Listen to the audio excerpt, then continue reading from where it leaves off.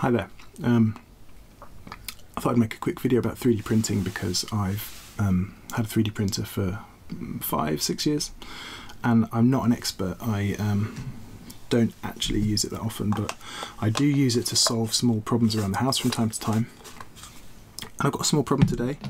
Often when I mention I've got a printer, people ask, how does it work?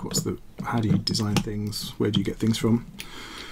So I thought if I go through this little household first world problem, I'll be able to show the steps involved in designing a 3D object and printing it and then using it in real life. So here's the problem. I make coffee in this thing called an AeroPress, and I do it this way up, which is called the inverted method. It's not the recommended way, but I like the way the coffee comes out. And to grind the coffee, I have this little hand grinder. It's a Hario hand grinder. So you put the beans in the top here, go like this, and the coffee collects in this little chamber. Now you can see I broke it already and fixed it with this stuff called sugary, which is a kind of hard rubber. But what annoys me is I grind the beans into this bit, I then unscrew it, and then I pour it into the AeroPress. And then I have to clean this. And I only used it for a few seconds, so what I'd really like is to mount the grinder, click, click, direct into the AeroPress, grind my beans directly in, ideally holding it that way, but I have to hold it like this because it's not stuck yet. Grind my beans, and then make the coffee and not have that one extra plastic vessel to clean up. So yeah, minor problem, but fun one. So let's look at what we're dealing with. We've got this part has a thread. So if you see what normally goes into it, that's a nice thread. This part has this weird sort of four-part locking, and the cap that normally locks on has these 4 wedge-shaped things that lock in quite nicely. So looking at the parts that go in, I kind of want something like that to lock into the AeroPress with a hole in it, and then have a thread like this coming up from the centre here that I can mount the thing on. And that, actually, now I think about it, that could be quite short, couldn't it? It could be quite flat. Could almost be this size. That'd be nice. Nice little thing. So let's dive into CAD. Okay, so the software I'm using is Autodesk Fusion360. It's quite a full-on CAD program, but incredibly powerful, and it's free for hobbyists for non-commercial use. So I'm going to start by creating a sketch. I'm going to try and explain everything I'm doing. I'm sorry if you know all this software. And I'm going to make a circle. And what's the diameter of the circle? Well, let's see. What's the diameter of... yeah, that'll do it. Always calibrate your thingy. 0. What's the diameter of this circle? It's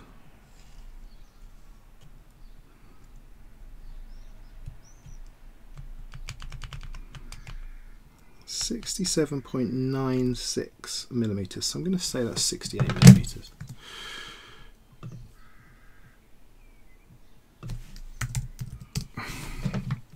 So there's a difference in Fusion between something having a dimension, which is this, it's now fixed at that size, and before. So let's just go back.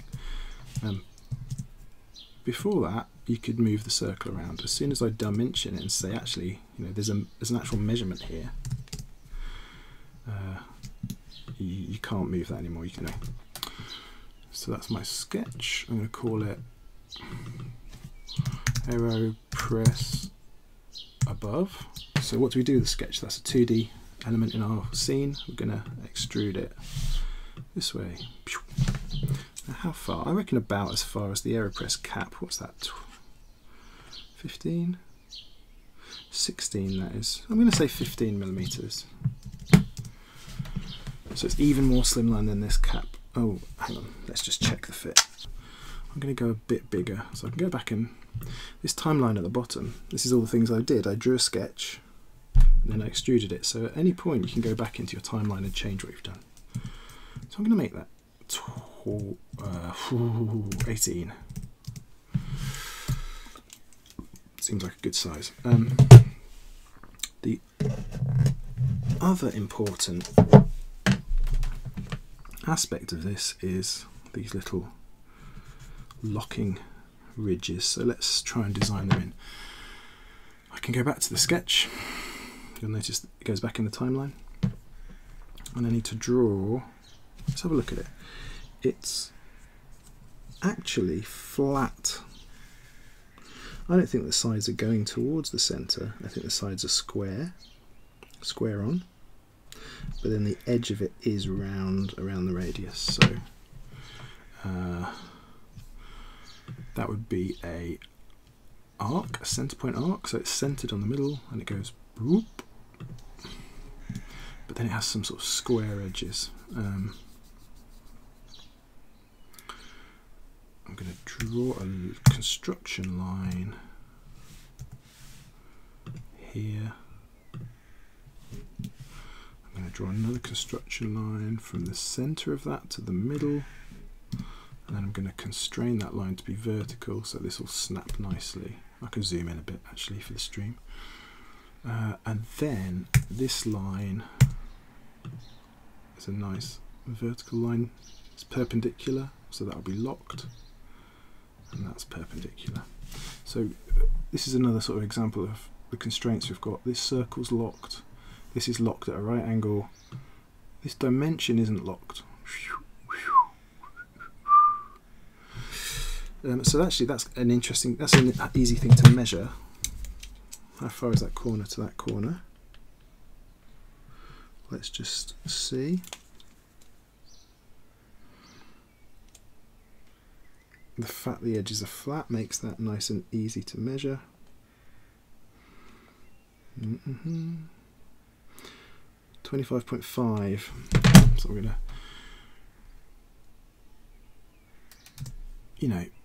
I'm gonna put in the exact measurement.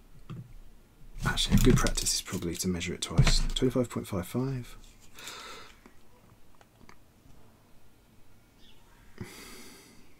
25.41.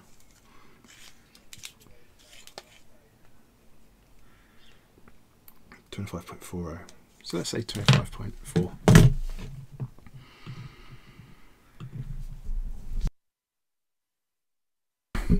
I'm going to err on the side of our model being a bit shorter than the real thing. So now I want to know, what freedom have I got left? Yeah. So now I want to know the depth of these little cuts. Let's get the little bit at the bottom of the...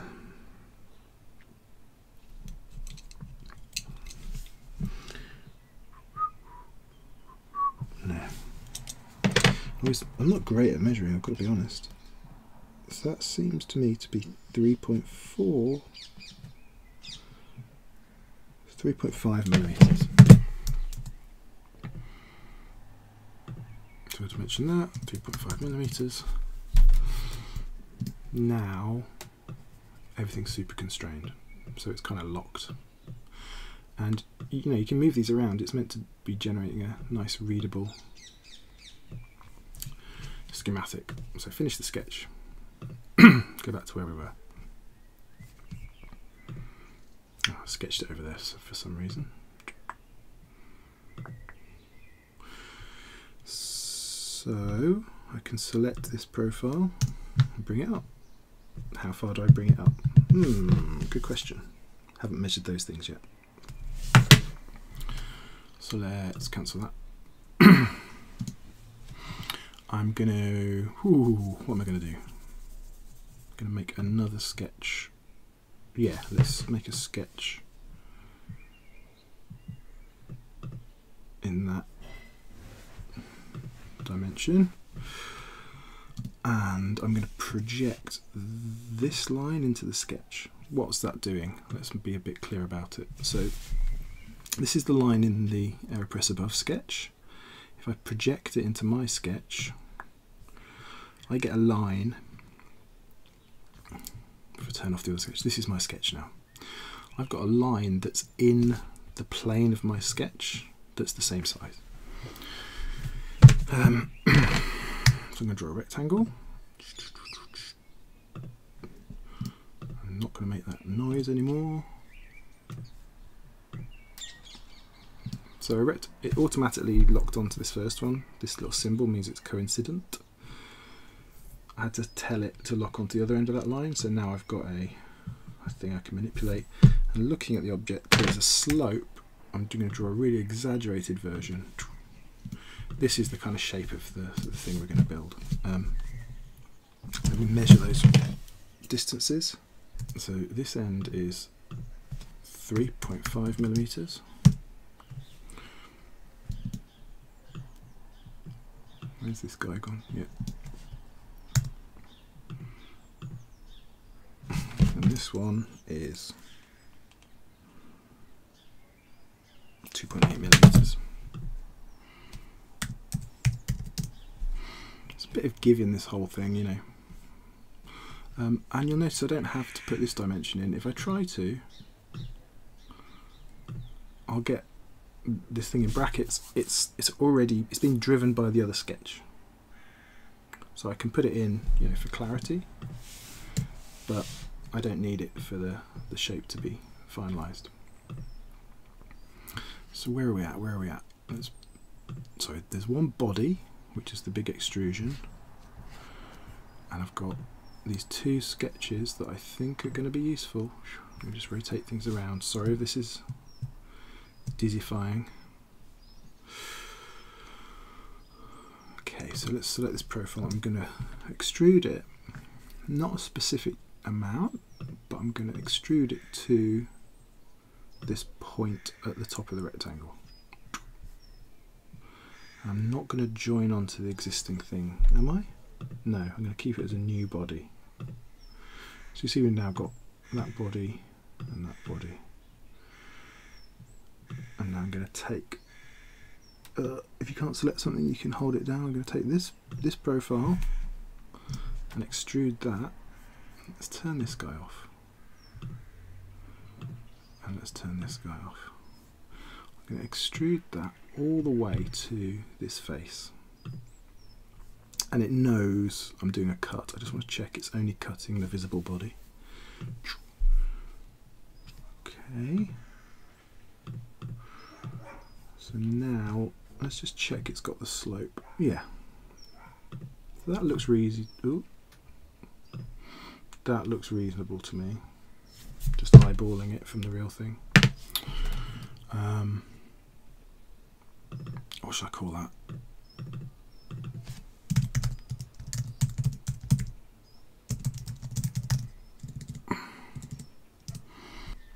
So now we can create a circular pattern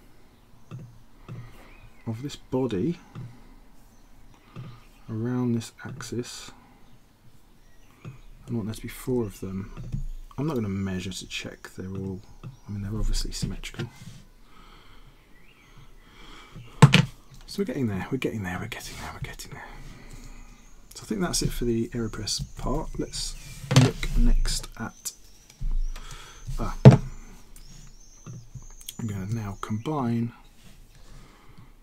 all of these into one body. Let's give it a name. What's it called? Connector. So let's start looking at this screw top. There's 3 things I'm interested in measuring, aren't there? Let's start a sketch. I'm going to start it in this plane. Does that make sense? Yeah. So previously I selected one of the actual planes in the coordinate system. I'm explicitly sketching on this face now. I think there's 3 circles. Boom, boom, and boom. 2. 43.89. I mean, okay, it's probably 44, but let's round up because we're interlocking with it. So that's the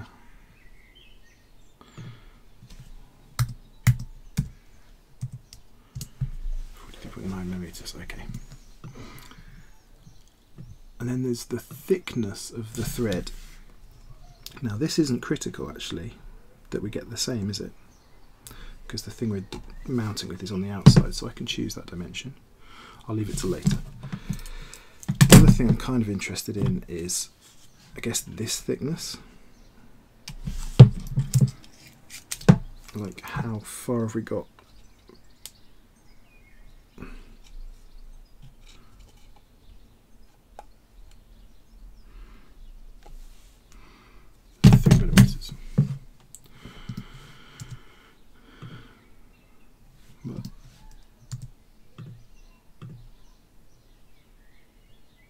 That'd be 46.9, wouldn't it? So that's just that's how thick we want to make. Is that really 3 millimeters? Yeah. That's if you want something that this part is going to sort of nicely line up with. Then that, you know, that's just good to know. And this inner one, it's up to me how thick that is, isn't it? Just for strength. You don't want it to be too. I can turn this body off. That's just sort of the inner depth. So I would probably. Okay, I'm going to take this off. Boom. So that's 43. I'm now going to draw a construction line from here to here.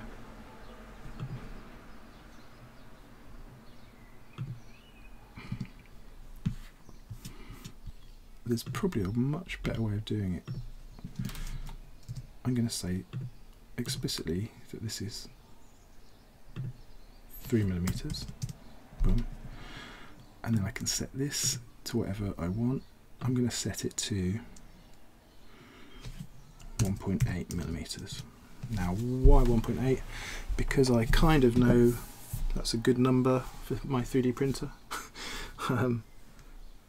The extrusion width of the printer, that means the thickness of the line it puts down is 0.45.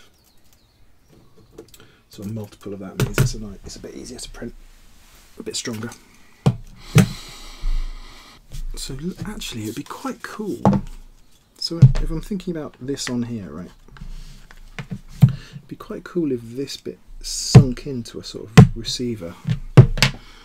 And it's pretty flat for yeah, on the outside it's pretty flat for a good 5 mil. So if it had a little recess to go into, let's make it so.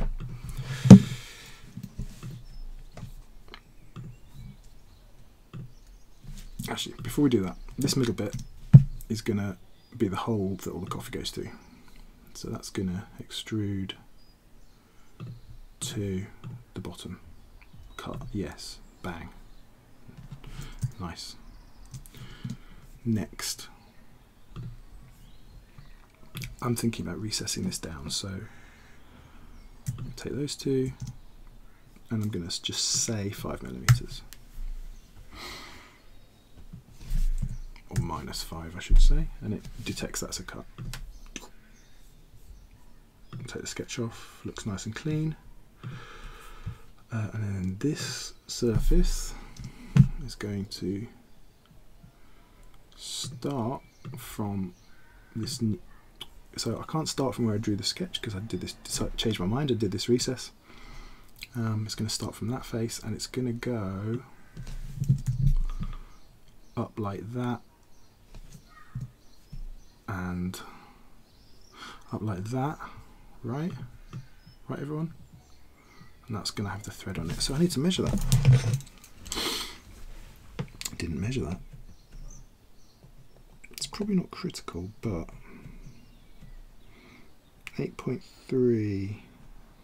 Oh God, how do you measure that thing? Yeah, use the little end thing. The little end thing on these calipers is really useful.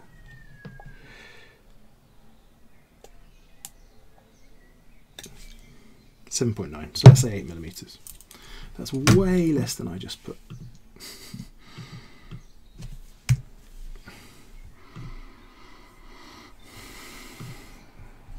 So now I've got this kind of shape, right? So that's going to have a little thread on it.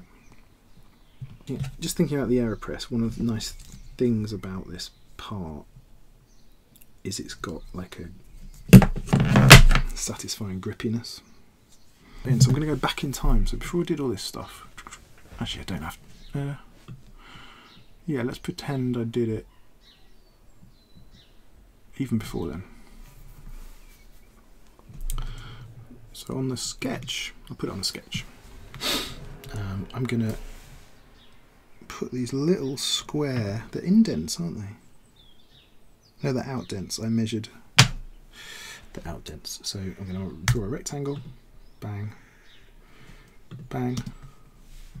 Little trick is to use midpoints and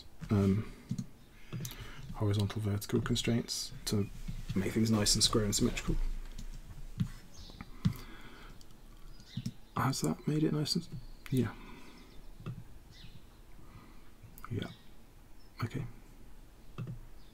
That is intersecting the circle, so that one has to if the midpoint is there.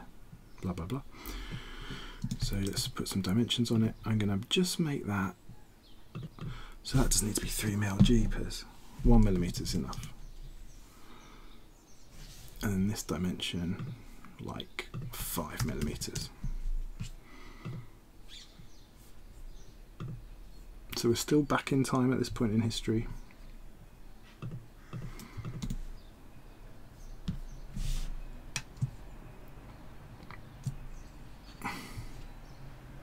If anyone in the comments knows why I sometimes lose that home button, let me know. But if I select that profile, extrude it to the top, I'm going to let it join rather than a new body. That looks nice, and then I'm going to do another circular pattern. Oh, don't hit that. Create a circular pattern.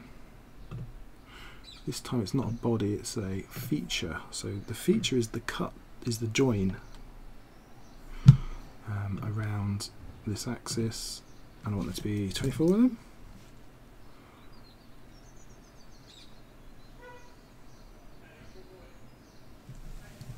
Yeah, that looks nice.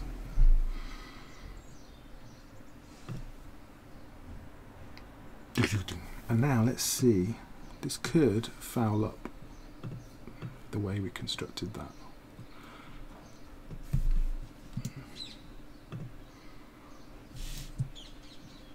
No, that actually looks like it's sort of worked out okay, doesn't it?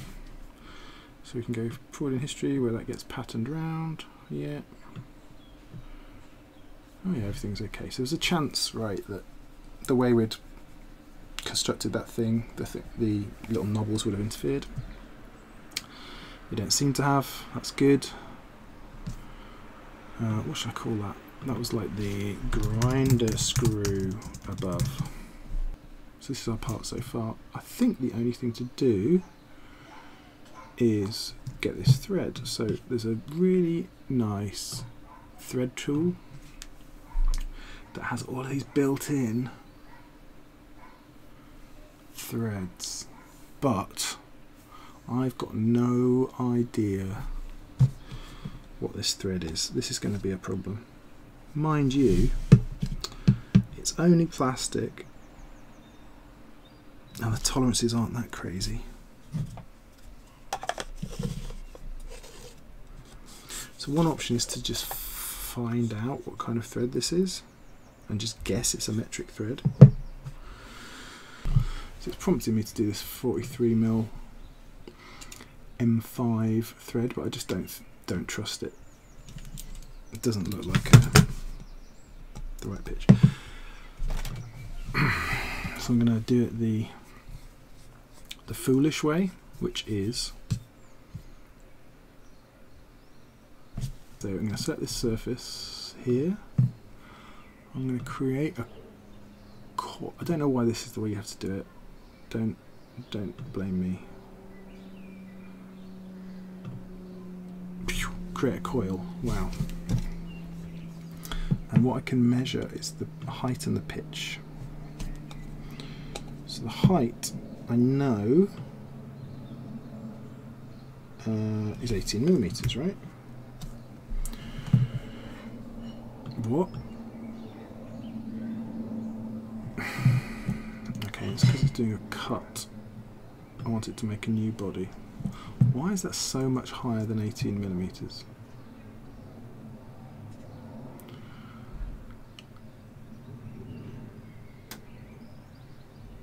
Because it's not 18mm, it was, okay, what was this height?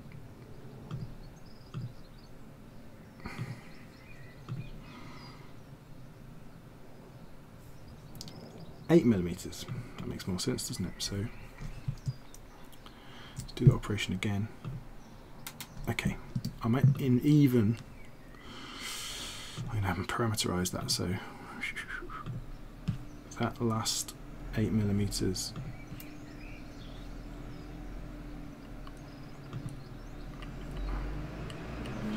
going to make a parameter called screw height. I'm going to set it to 8mm. I'm going to say that I extruded to screw height. Nothing changes, so now when I make the coil, that's just like a variable. They're sort of last resort. You want to try and do things referencing other objects, but here, for instance, I'm not given a chance to say it's the same height as this thing, so I have to create a variable. Call that screw height. And I'm measuring the height and pitch. Screw height. What's the pitch? So the pitch is how far apart, sort of peak to peak. I'll try and measure these calipers, jeepers. My eyesight is not up to this.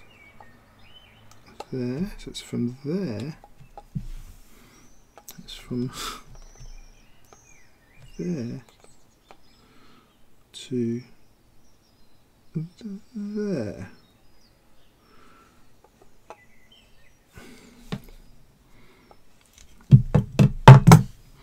Let me draw a picture of what I'm seeing.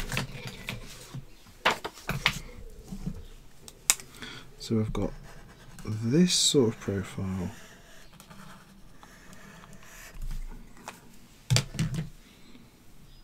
It's quite rounded. Is it a circle? Is it a semicircle? Maybe. So the width of that thing, let's find a nice bit to measure, is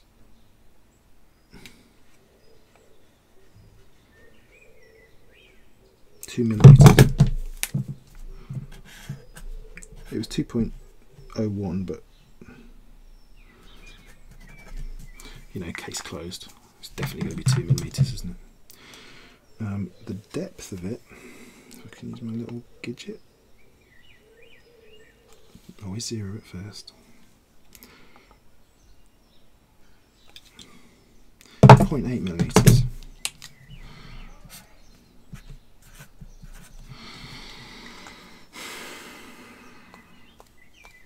Okay.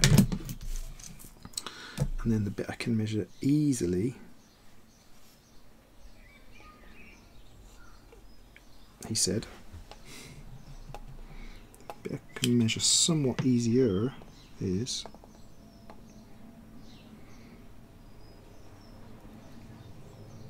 okay, that's 2mm as well. So I think that makes the pitch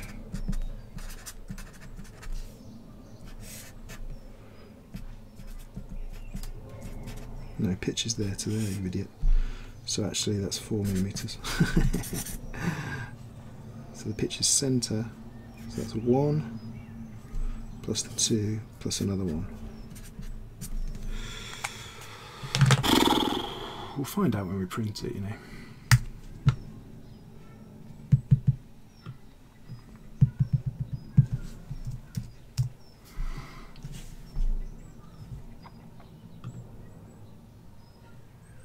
So I'm going to make it square. Let's just see what we're doing. Let's just make it.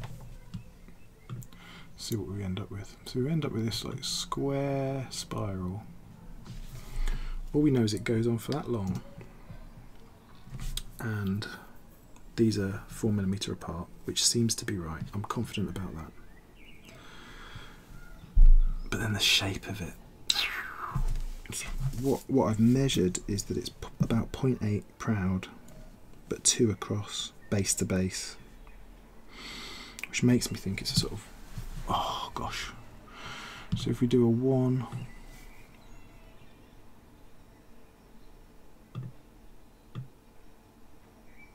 that dimension's more important to be right. If it's a bit thinner than the thing it's screwing into, that's okay. It'll rattle slightly. So I'm going to make it slightly bigger than I measured. And then I'm going to come in and select these outer edges. And I'm going to chamfer them by like 0.2. So you get this, I mean it's a chamfer, not a, I could fillet it. Why am I even messing around? Fillet, bang, bang, 0.2, 0.3, 0.4. Yeah, so these will be 1.8 across and 0.9 out, and they'll be sort of roundish. I think that's going to be enough. Put it back in the context of the thing. What doesn't look right? That top bit looks rubbish. Hang on, where am I? Navigate, navigate.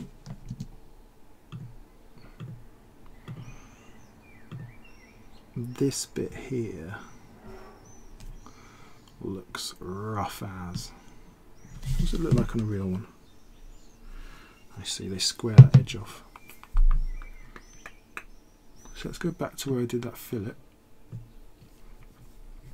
What if I chamfered that edge? Hang on. Yeah. Chamfer that edge off.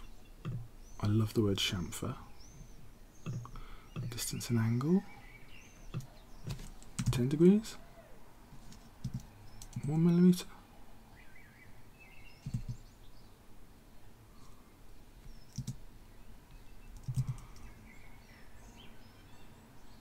I don't really understand how angle works.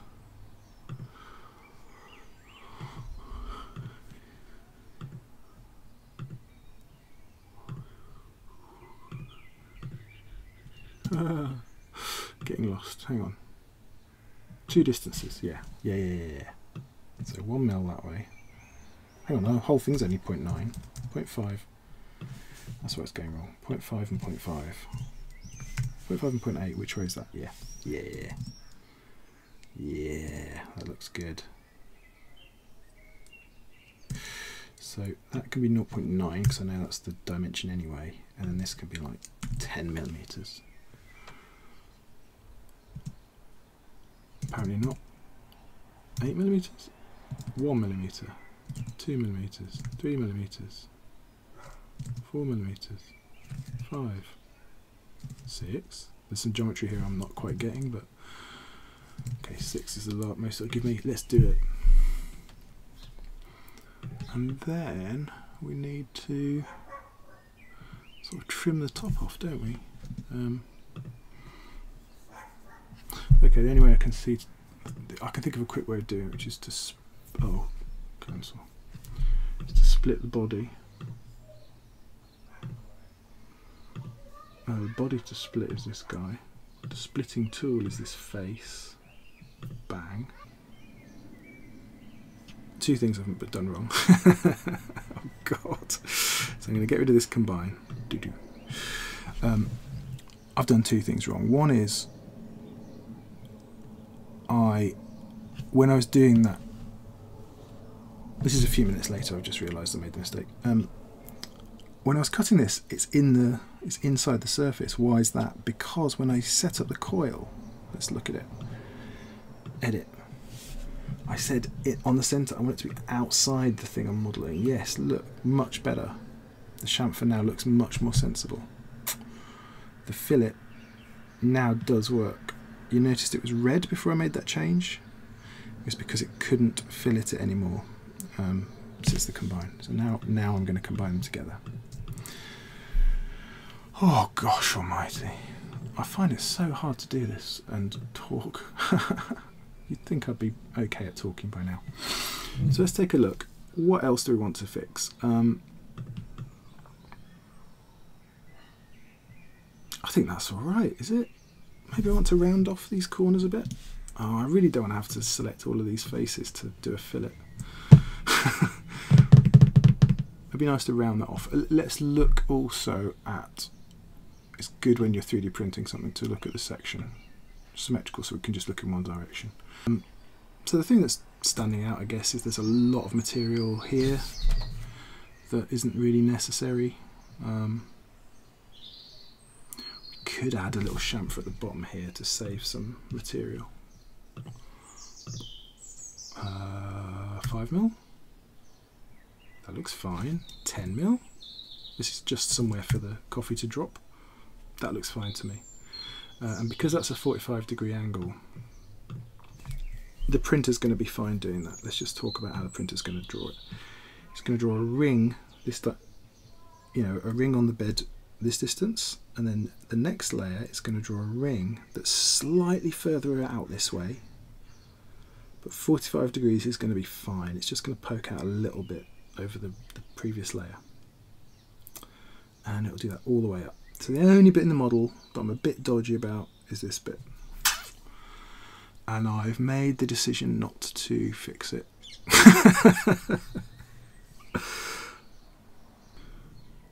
Right, so turning the analysis off, I think that extra little bit I've cut at the bottom, it's going to save a load of plastic. I don't think it's going to really compromise the rigidity. I would like that to be a bit rounded. Oh, maybe I can go all the way back to here before I cut all that stuff in it, fillet it here. Oh, let's see what success we have. Like a nice 5mm fillet, and then come right back to the future and everything just works.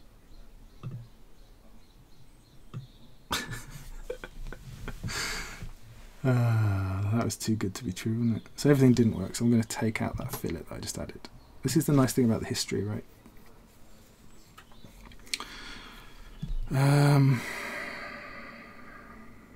Yeah, I am gonna round that off, but I'm gonna do it in a sort of primitive way. I never claimed to be an expert. Oh, crikey. So what do I want? I want a reference. What do I want to reference? I want to project that, and I want to project that, and I want to project that. 3 things. So when I look at just my sketch, yeah, I've just got that top surface and an idea of where that's the inner edge and that's the outer edge. So let's. Oh, I also want to have an idea of where the inside is, don't I?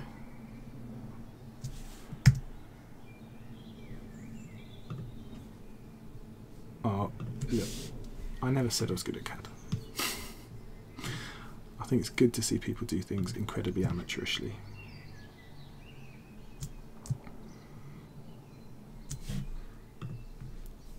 So I'm just going to draw a I'm going to draw a rectangle. Boom. This is going to be the sort of shape that gets swept.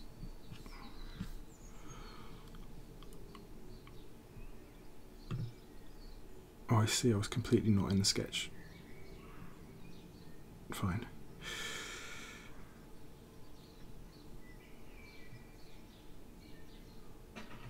Yeah, 5mm.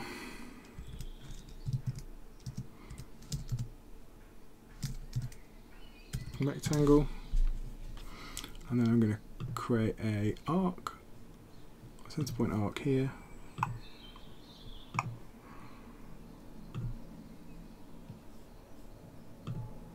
And I'm going to take this shape,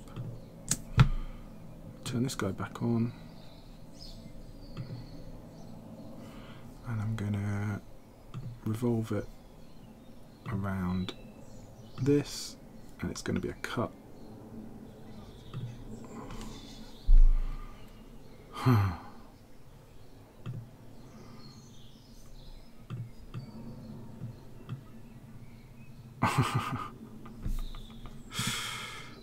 Back to the sketch, please. So obviously the thing I referenced is wrong. Oh man. Oh man, oh man.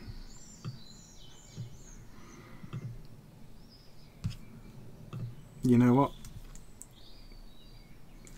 These bits aren't going in.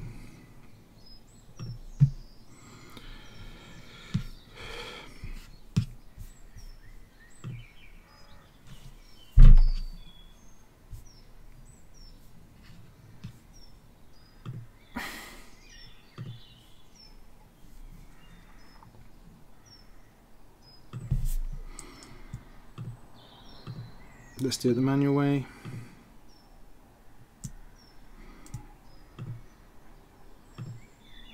This is so frustrating. No, there's got to be a better way. There's got to be a better way. All right, I did it. I went down a wrong avenue there, and it was really just me being incompetent. It wasn't anything interesting, so I'm going to fillet this off. 5mm.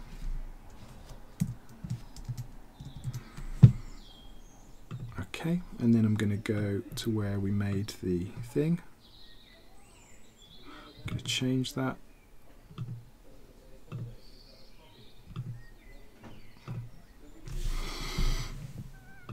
I want it to go to this object,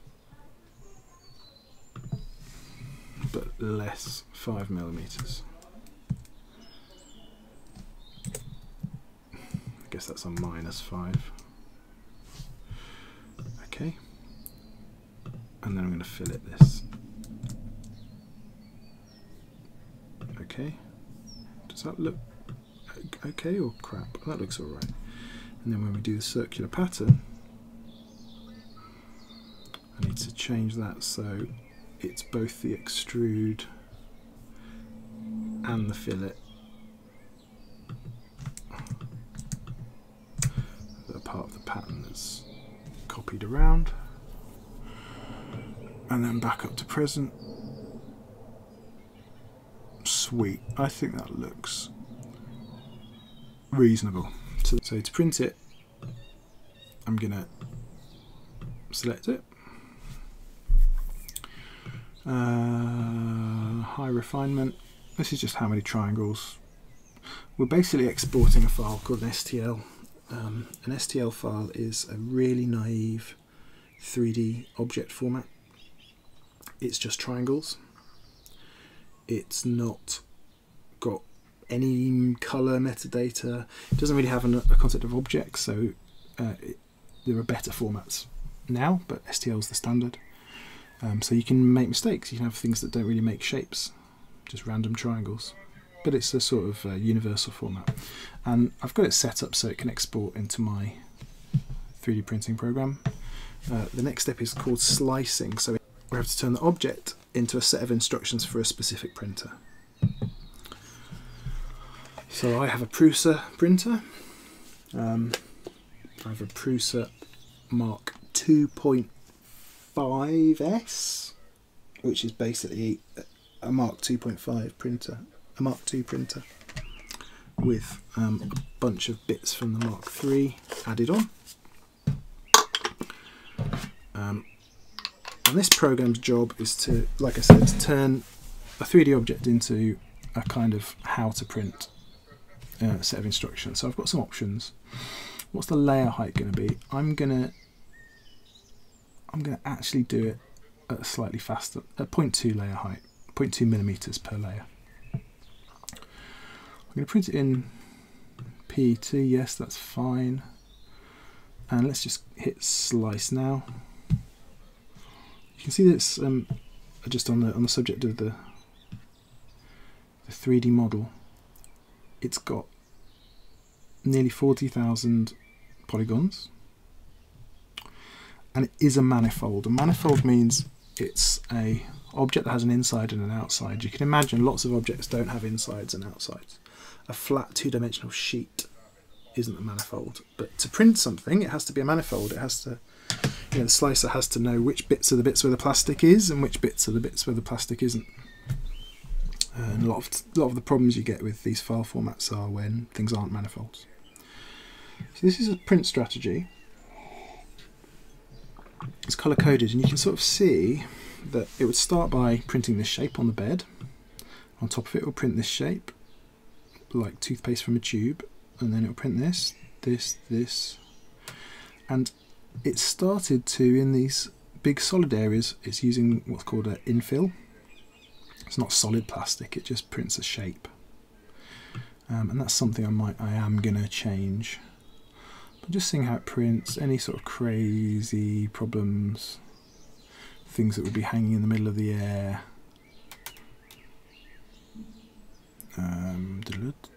It's fine. That bit is only 3 or 4 perimeters thick. It's printing the screw. Actually looks fine to me. The only thing I'm going to change, I'm going to set it to 3 perimeters explicitly. Set up a few things that probably should just be default. And the infill, I'm going to change it to gyroid infill, which is a different pattern. It seems a bit stronger. I think it's a bit stronger for sort of torque, rotational forces. It's strong in all sorts of dimensions. See, the gyroid pattern is this crazy wavy pattern. It was a honeycomb before. Whoa! And there's something about this pattern that makes it super strong. You can sort of see it changes direction so regularly. It's good for objects that you think need to have strength in lots of different dimensions. I think twisting is something where we want it to be strong. Yeah, so if we print it like this, it's going to use 25 nearly grams of plastic.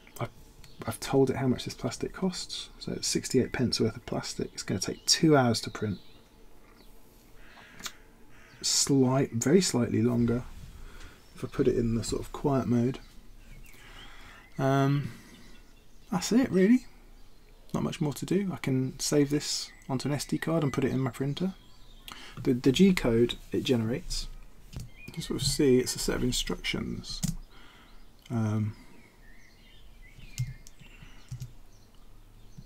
Set the max, set the speed rates, calibrate the printer. Where's the temperature stuff? Set the hot end, the extruder to 230 Celsius. Set the bed to 85 Celsius. That all comes from the filament settings. Lots of coordinate moves. Here's where the head moves. Right. So it's a very simple format. I can actually send it directly to the printer.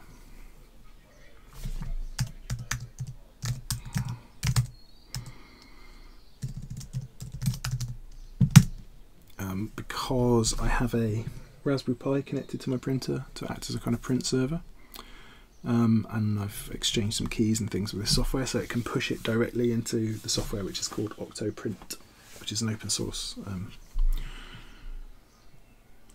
print server for 3D printers.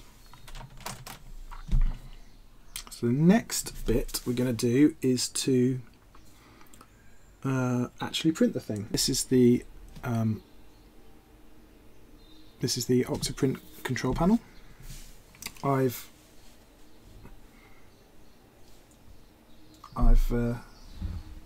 switched my printer on. I've set it to preheat.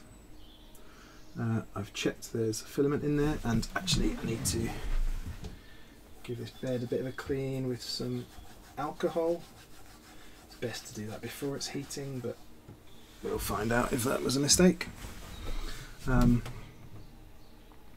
yeah, So in the Octoprint setup, you can see I've got this little webcam mounted on the bed. That's a Raspberry Pi cam. That means I can see what's going on near the printer. I can connect to the printer and I can tell it, let's print this part. It's printing. And you can see the temperature, the hot end here, a little bit in there that's actually dribbling plastic. I need to clear that first. It's going to heat up to 230, we're just waiting for it to heat up to that level. The bed is going to heat up to 85, it's only at 48. As soon as that's finished, we're going to start printing. And basically this little head is going to, you can sort of see the head can move sideways and up, and the bed takes care of the Y direction. So it'll deposit plastic on this surface, layer by layer, till we've got the object that we wanted. Just gonna let it start off. Look at the panel, temperature's nearly there, and it's starting to print. So the first step is calibration. This cable needs better management. I'm just hoping it doesn't foul anything up.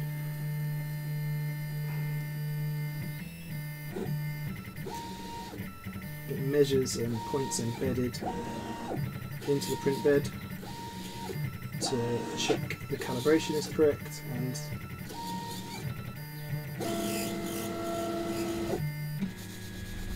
draws a little line here.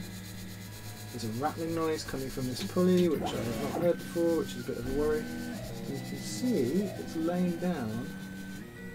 Black on black's a bit hard to see, but you can see it's starting to lay down the plastic.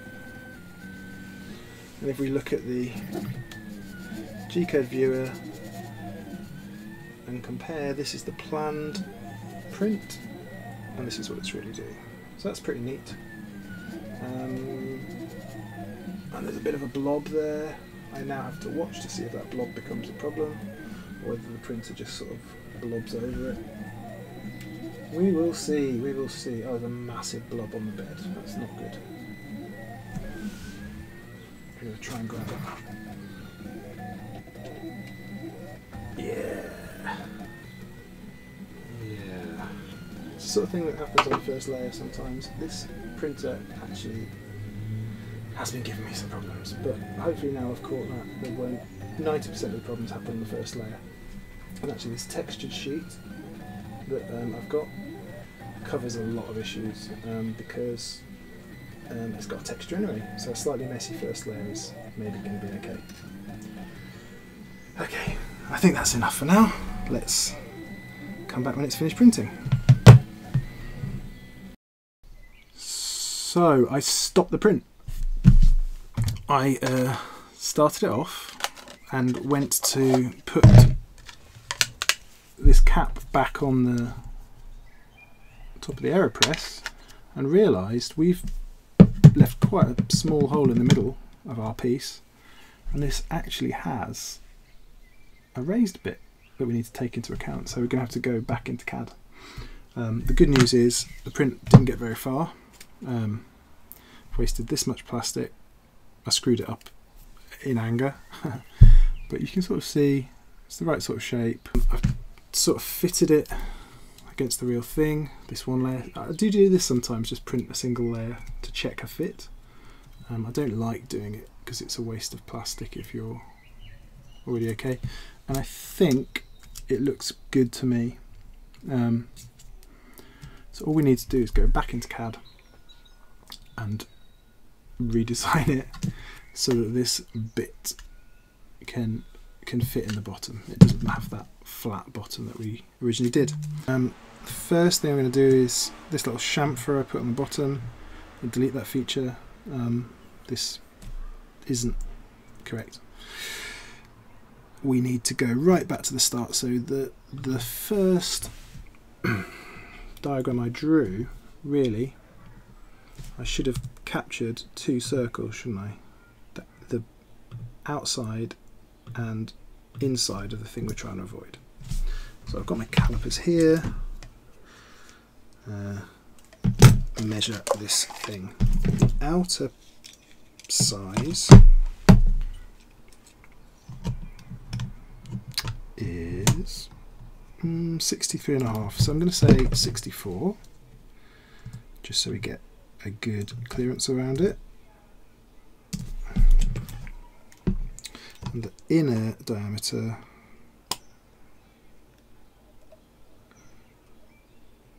(57.2), so if I say 57, that's where we need to cut. So if I finish the sketch now, nothing's happened, I've just changed the sketch, but we go back in time to when I had just extruded this beautiful cylinder. I'm going to take this, oh, it's right next to the edge, it's going to destroy everything. I'm so depressed. I'm just going to see what needs to happen here. That needs to pull in, doesn't it? Drive in that way. Now, what depth? How deep are you? So the little bit that we're trying to avoid sticks up by exactly 13 mil, so let's say 14 mil. And see what it's done.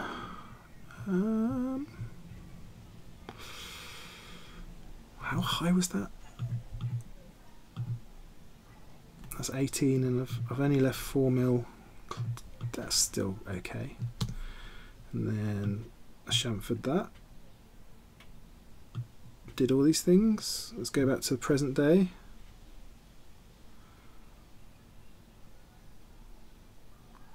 How bad does it look?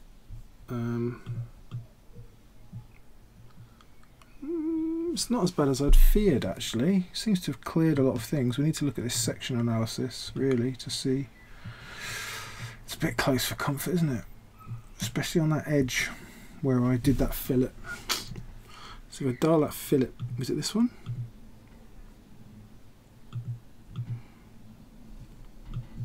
I'm sometimes not sure why I can't select things. Let's go back to here.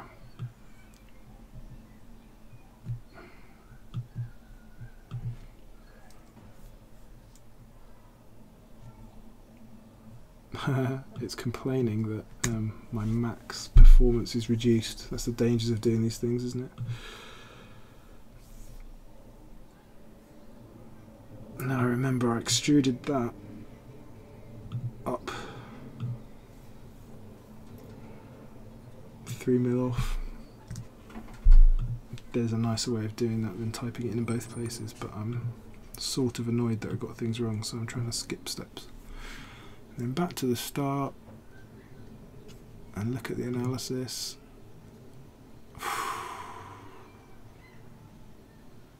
You know what, I'm going to go back to this very first extrude. I'm going to make it 20. Just looking at a ruler. Yeah, if it was 20 mil deep, that wouldn't matter. If it was 24 mil deep, it wouldn't matter. I'll put 24 in, it's a nice number.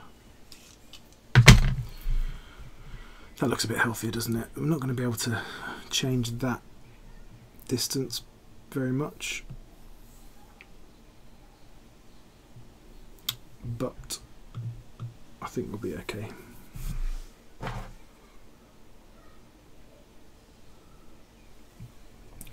think we'll be okay. Let's try printing this and see if it fits into the damn thing. I'll spare the details of slicing and printing, and hopefully just show you the finished thing.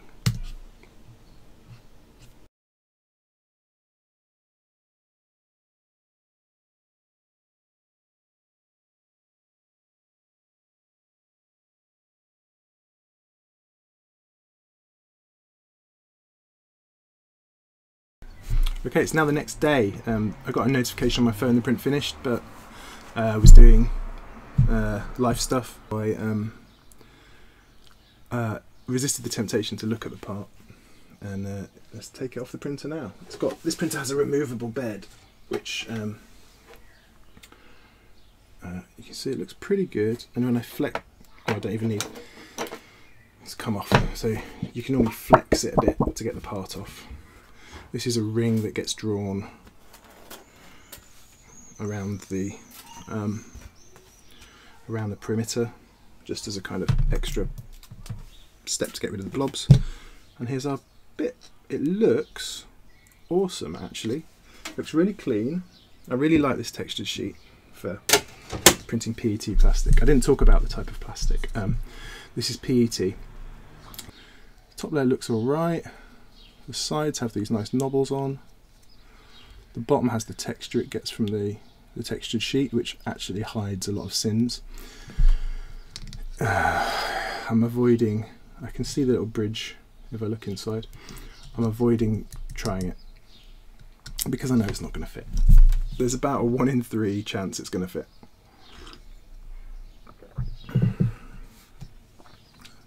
There's another 1 in 3 chance that I'll be able to sort of sand things down a bit and make them fit, and there's a 1 in 3 chance it just won't fit at all. But that's what you do. You can print another one. I feel really bad wasting plastic though. So let's see with the AeroPress. Actually, let's just compare it. That's the AeroPress and that's my thing. If I hold them up to each other, things seem to match up. Dimensions seem to match up. Let's do it. Oh, that's really tight. That's really tight fit. So that on and off is nowhere near as clean as it should be. But it does click down. That's really tight on. And I can't really turn it. Right, so that's too tight. I'll need to do some measurements to figure out why that's too tight. It's so tight that I can't turn it to click in those locking joints, and actually I can't get the bloody thing out again. But that's a really firm fit, so in a sense that's good. Why is that too tight? It might be just be the first layer. It's the first layer that's against the print bed. It's a bit more squished deliberately, just to make sure it sticks to the bed. And that creates a kind of elephant's foot. Okay, I got it out by putting the piston in. It creates a kind of elephant's foot, so it's possible there's a bit of a lip here inside this groove, which I could try sanding. Oh yeah, I can see there's a massive elephant's foot going on both edges. I could try sanding, or actually I could add a very small chamfer around this. So maybe I'll do that on the model. I'll add a sort of 1mm chamfer both sides of this, so there's a sort of easy in. So we're going to be making another one. I could try sanding it. I might, if this fits, I'll try sanding that side, and I can update the model, but not reprint it. And this is the thread that I made, right? So this is the bit that's least likely to work. So my dad told me when you're putting a thread on, you always go anti-clockwise until you hear the click, which I just heard, and then you go in the direction. Oh no. Oh no. It's not breaking the thread, it's just not, just sort of clicking out of the thread. It feels like it's engaging and then it's not going any further, and I can see why. This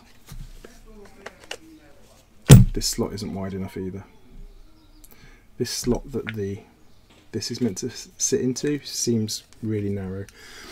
So what I'll do, I'm going to have a little cry and then I'm going to measure the real world dimensions against the real world dimensions and see which ones are wrong, and then we'll go back into CAD and update it, and then we'll print another one. So maybe tomorrow, I might not get another chance today, maybe tomorrow we'll have a working copy, a working version. Alright, this is the fun of adventure of 3D printing. So one quick thing, I wanted to test whether adding a chamfer would work, so I've done it with a knife. Just sort of went around the material. It's pretty strong stuff, PET, but you know, you can cut it. And good news is now I've reduced that elephant's foot. It fits nicely and comes off nicely-ish. The other thing I've noticed is that these ridges, these thumb ridges, are a bit too wide, so they're the only thing that's sort of sticking now. So I'm definitely going to add a chamfer around the bottom just to compensate for any elephant's foot. A well-calibrated machine won't have that. I'm going to change it. I'm also going to reduce the height because this feels super strong, so I don't feel like I need all that height.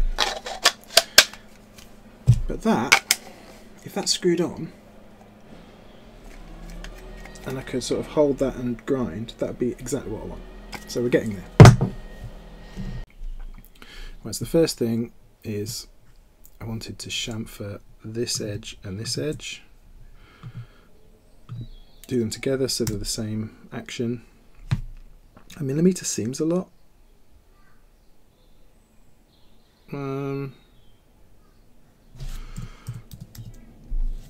Let's take a millimetre off, why not?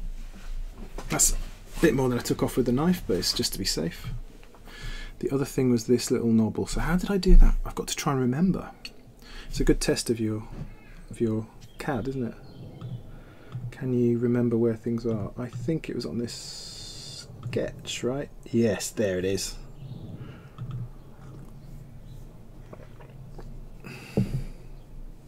So I'm going to make that 0.8. Less knobbly.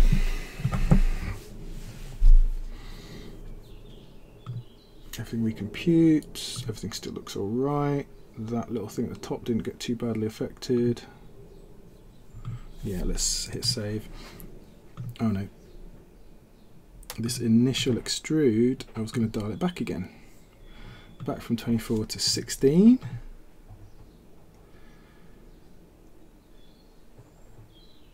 Let's look at the analysis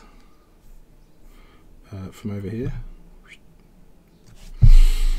That is a bit narrow, so let's call it 18.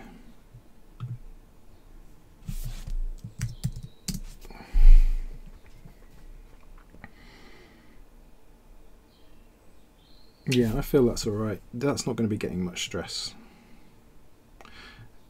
It's going to be all the way around the edges, kind of torquing stress, so I think that's okay. Hit save. Modified.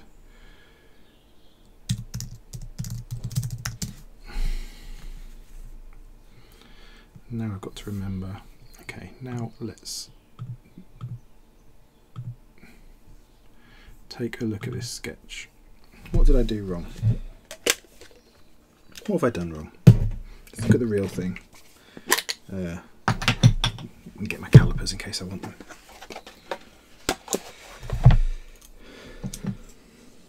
So this has ended up, this interior has ended up being exactly 40.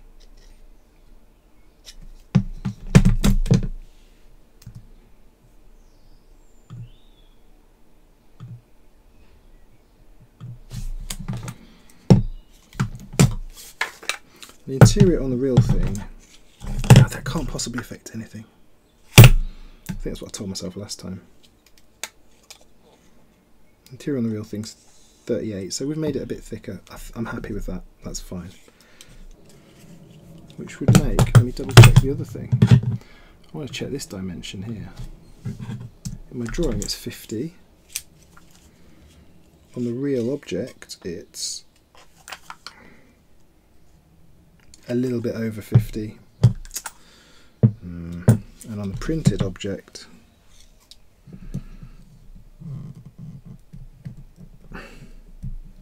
it's 50. So I think that's where I've gone wrong, is I've tried to, there's no reason this has to be so accurate. I can bump that to 4mm.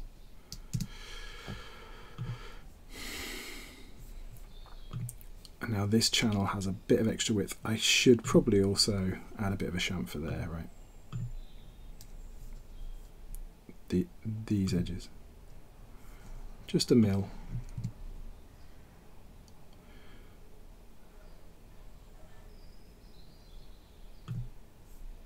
Is that the best thing? Maybe I should fillet it, because then it'll match the other side. Was that 3mm?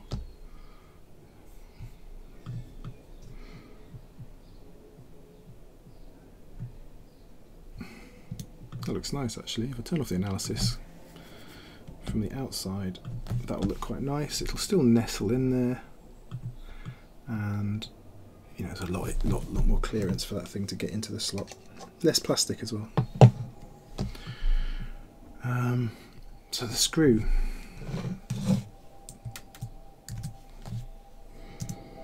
The screw is completely wrong. So where did I do that? I did that here. So let's go back in time to a time before and think about what we've done. I'm going to re-measure all of the dimensions on the real thing. So let's turn the coil on, because I think it's still useful to look at.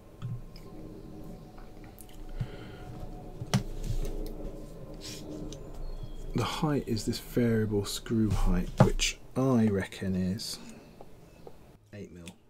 Okay, so let's say, what have I got it in as? 8mm. Yeah, that's probably all right.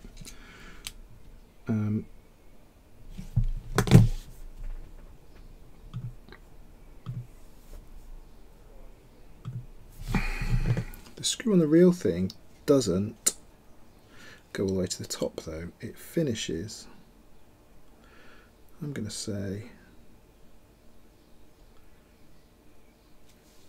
2mm below.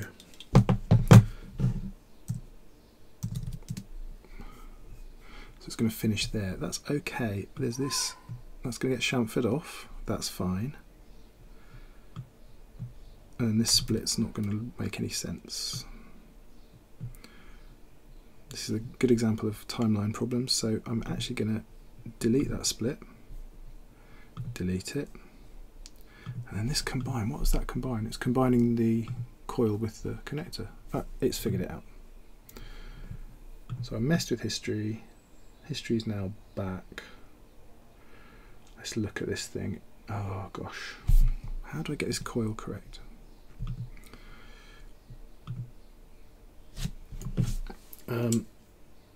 The pitch. The pitch is centre to centre, and I've put it as 4mm. So let's just measure 4mm and put it on the real thing and look if it looks right. That does look correct, I think, unless I misunderstand what a thread pitch is. That's all right. I also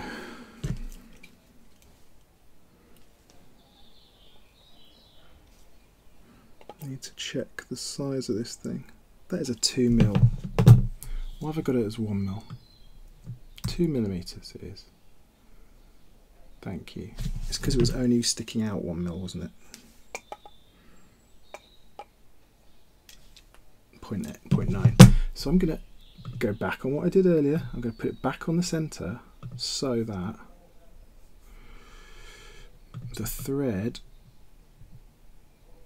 is sort of 2mm that way, and but only 1mm that way. I think that looks all right. Oh god. I think that might be it for now. I'm going to do a test print. How am I going to do a test print? I'm going to split this body. I just saved, so I feel all right doing this. I'm going to split the body, boom, like that. Which one do I want? I want that one. No, I want that one. So I'm going to remove these guys. Remove. And as if by magic, I've got a little coil that I can print. I'm going to edit the sketch to make this wall that I don't care as much about 0.9mm. I'm going to have to remember to undo that. Oh god, I'm going to forget, aren't I? So I'm just going to print this and see if it fits in the thing.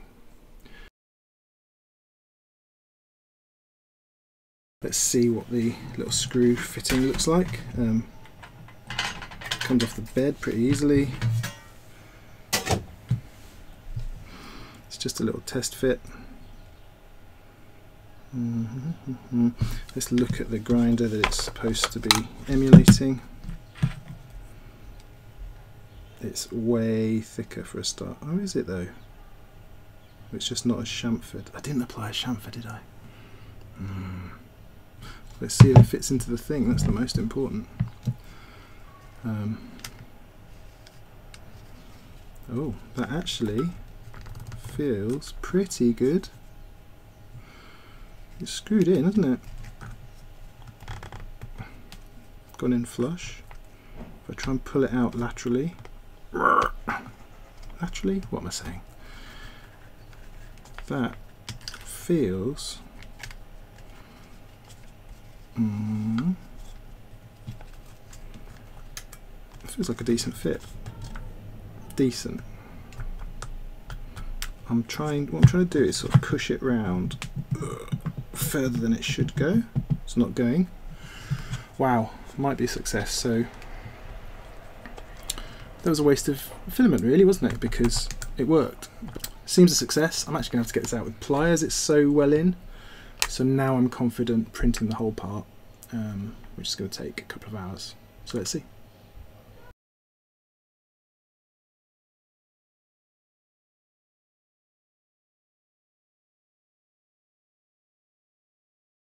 Right, so the print's just finished. I'm going to get it off the bed and take a look.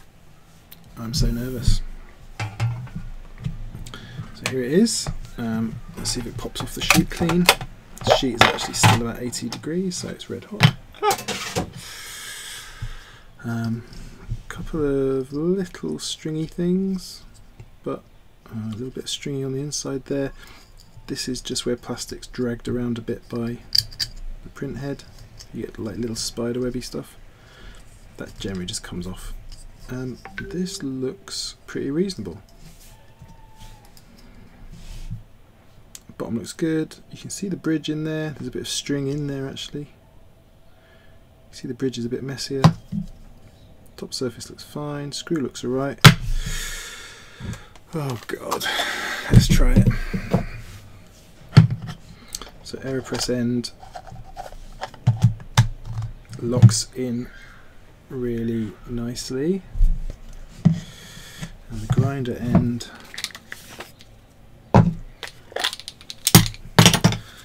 oh god,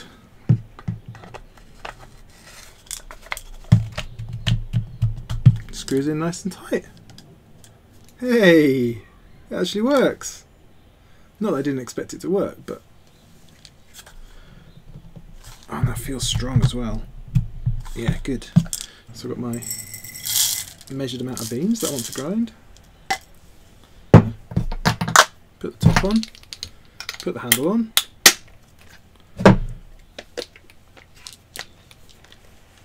And I can hold the AeroPress and grind my beams. Awesome. So, works. Does it come off again? Oh, that's a good test. Yeah. So actually maybe I should have made it a bit taller. That's a bit tight to come off. So what I'm going to be able to do, pop that on the scale, measure my beams onto it, clunk it into the AeroPress. I'm probably not going to unscrew it unless I want to use the grinder for something else. And get grinding. So I'm super happy. That's going to change my life. At what cost? That's about 70 pence worth of plastic. How long did it take? I probably did about an hour and a half of 2 hours of messing around in CAD. I was going slower than I normally would because I was talking about it. So if I didn't find that stuff fun, it wouldn't be worth it. Plastic cost is minimal. I wasted this much plastic with test prints, failing prints, so that's probably another 80p. So I've probably spent a couple of quid, let's say, in plastic. This is going to go in the drawer of stuff I feel guilty throwing away because it's not recyclable. One day I'll find a use for loads of bits of PET. I'm really chuffed. The thing I really like about 3D printing is the way it goes from, lets you go from some sort of problem, exploring the solution in software, which appeals to me. It tickles the same parts of the brain as software engineering. And you've got a physical thing at the end that solves your problem. It's taken me 3 days to build this, but that's largely because I've been stop-starting. The active time wasn't big. Of course, the next person who wants one of these things doesn't need to do all that design time. They can download it. I'm going to upload it to Thingiverse and maybe some other sites. They can just search for it and find it and print it. So if you want one of these, I'll put the link in the description. So I think that's it. That's the video. Hope you enjoyed it. Give me some feedback, and yeah, maybe I'll make another one if people liked it.